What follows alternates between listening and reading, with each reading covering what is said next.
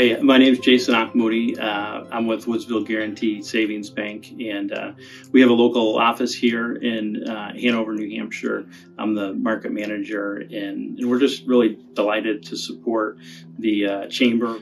We've had an opportunity to sponsor the coupon book for the holiday book for the last couple of years now, and I just wanted to speak really quickly on just the benefit of local businesses. It's just very exciting for me when I see the businesses that are in here, and I know the other businesses that are in the chamber as well, and just the benefit of